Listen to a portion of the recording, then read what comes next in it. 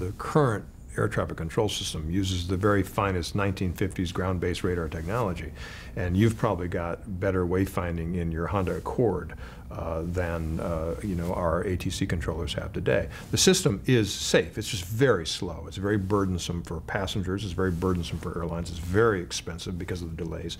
And also, there are many studies that show that with a modern ATC system in the United States, we could save about 12% of our fuel burn. That's a staggering amount of fuel. It's also very good, would be very good for the environment to have 12% less fuel burn within the ATC system in the United States. So we're big supporters of modernizing the air traffic control system. The problem is, candidly, members of Congress today tend to focus on what's in their districts, and they don't tend to sort of look up at the highways in the sky, and so we can't get any funding for it. And the funding that is allocated is trivial compared to what needs to get done. So it's a conundrum to get this accomplished. You and I both know it needs to get accomplished, so we could use the support of business travelers in the United States to write to their congressman and demand some action, because the stimulus money, there's not a pothole in America that's not being filled today, but the highways in the sky are totally ignored, and we need to take some action, and we need to take it now.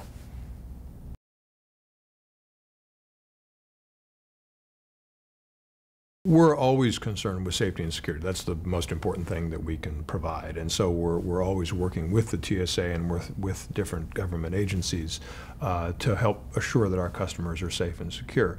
At the same time, whenever there are additional requirements of going in security at the airport, it does pose yet another impediment to travel, and therefore it does have an effect on demand. And so it is troubling to us.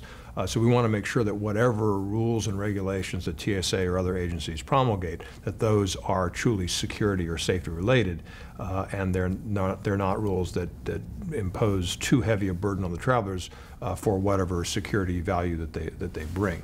I mean, candidly, I think that the TSA today, although does a fairly good job, does waste some resources because they spend a lot of money searching regular business travelers. They spend a lot of money searching pilots and flight attendants and mechanics at Continental Airlines, which makes no sense at all. I mean, a simple biometric program where, for example, a pilot could have a fingerprint scan or iris scan, which could go directly to our computer and say, yes, indeed, Captain Smith is a Continental pilot and is supposed to be at Newark today or Intercontinental today or Copenhagen today or wherever it happens to be.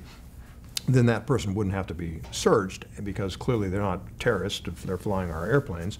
And that set of resources could be used more effectively actually addressing true risk.